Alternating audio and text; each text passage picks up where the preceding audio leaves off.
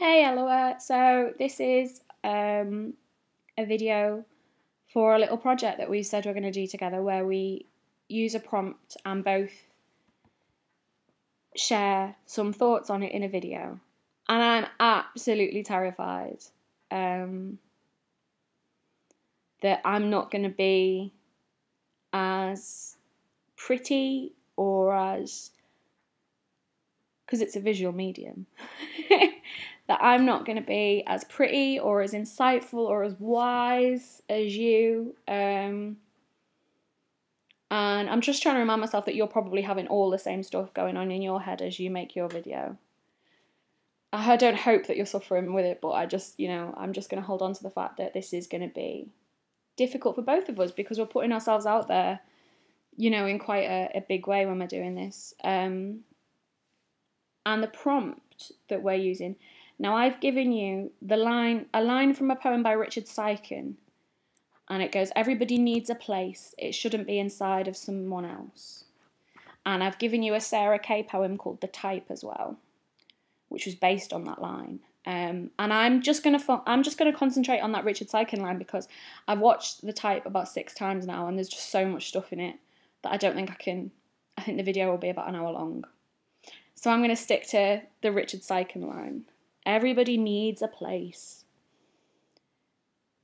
What I will kind of take from the Sarah Kay poem is she talks about how every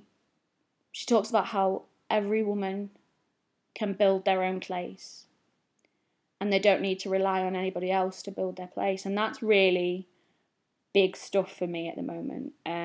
I have been single for a really long time. And I think you go through like a few phases when you've been single for a really long time. And the first phase is everybody hates me and I'm disgusting and I'm unlovable and no one's ever going to want to go out with me and blah, blah, blah, blah. And there is a return to phase 1 periodically. But that kind of, the first 6 months you're going, my God, nobody fancies me in the world. And then the next phase is, I'm just not ready to be in a relationship. I just really need to spend some time with myself, and I'm just going to grow as a person, and I'm going to use this time to be a better girlfriend to the next person I meet. And you see it all as like a personal development journey. And you act like it's a total choice when you've actually spent 6 months going, no one fancies me, no one fancies me. And my foot is really numb right now. So I'm going to have to slowly move the camera and slowly like edge my foot into a position where it's not asleep.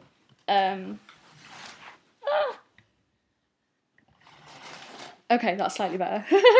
And I do a really weird little fake laugh when I'm nervous. Yeah. And so after phase 2, I'm sort of headed in. I'm into my 3rd phase of singledom now, which is that my hair does never ever does what I want it to do. Which is that I'm really aware of that little chunk there. Which is that I've done the personal development stuff, and I am happy, and I am building my own place. And I'm kind of almost resentful about the idea of someone coming into my place. And I'm really protective about my place. And I'm like, I'm going to get 6 cats and never go on a date again, and it's going to be fine. So, yeah, that's my 3 phases of singledom.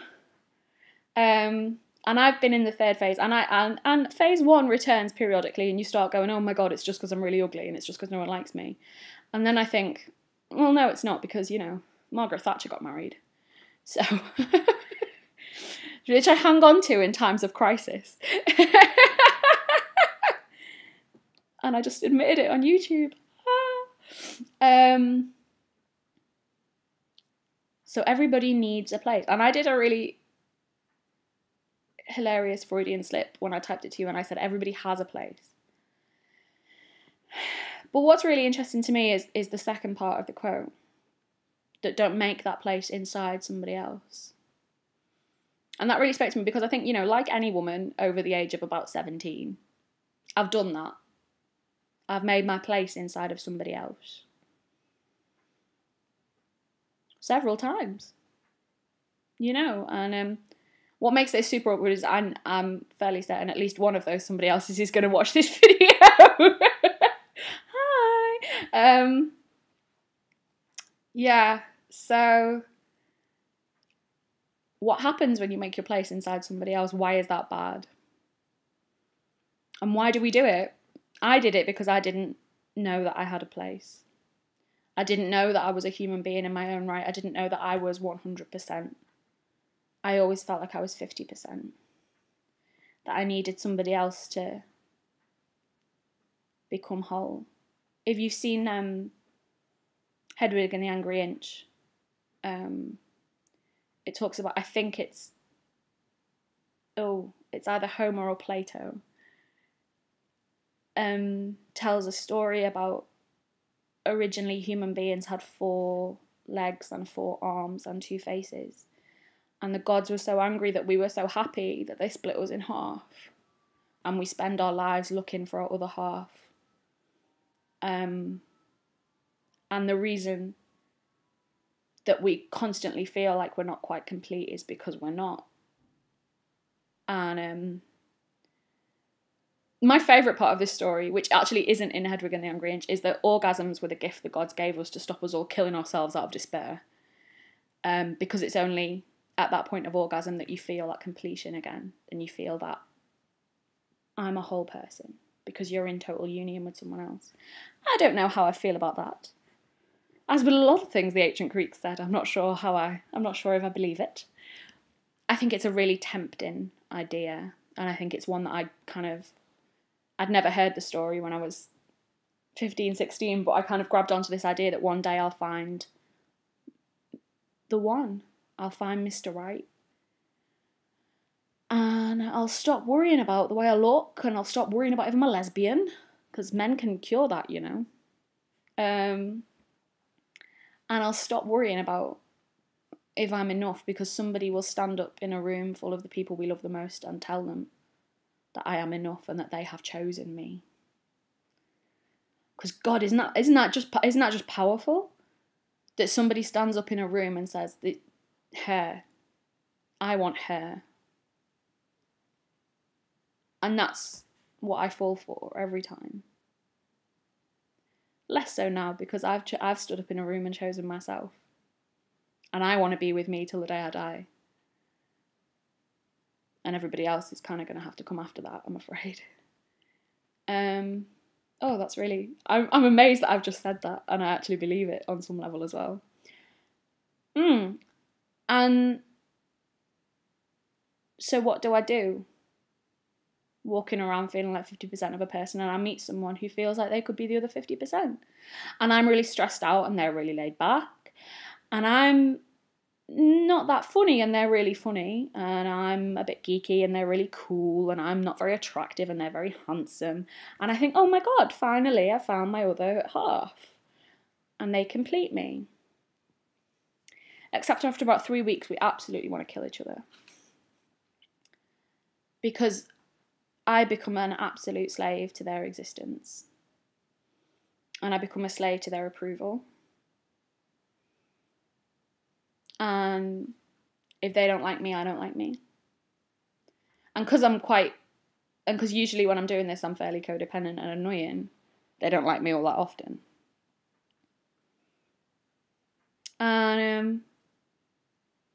And I expect them to know all my needs and fulfill them. But if I have to tell them what my needs are, they have fundamentally failed. They have to read my mind and do what I want, and they have to be my boyfriend, my best friend, my nursemaid, my therapist, and my God. And if they're missing one of them, they're fucking doing it wrong. Pardon my French. And that is a recipe for the most dysfunctional relationships you will ever be in your life. I should know, I've done them. And to be honest, I'm sure that loads of women would watch this and go, yep, been there. Or like, oh crap, that's where I am right now. Because it's quite common. Because we're sold this idea that women aren't enough. We're sold this idea that people on their own aren't enough. And I think one of the most liberating experiences I've ever had is when I took this moment and I said, actually, Alison, just you, in and of yourself, You are enough. And your place is right where you are. And I can build a place wherever I am. And I don't need another person. And sadly for me, that had to come through pain. That had to come through being kind of left alone, not of my choice. Is the most diplomatic way I can put it. And so I went through phase 1. I did 6 months of I'm disgusting and no one's ever going to love me. And then I did phase 2, which is I'm going to go on a really beautiful journey with myself. And it's going to be like Eat, Pray, Love. And it's going to be fantastic. And if anybody asks, it's just a choice I'm making because it's best for me. And in my experience, that phase doesn't actually involve any personal development of any sort. It just involves telling all your friends that you're going to personally develop as a result of being single for a really long time.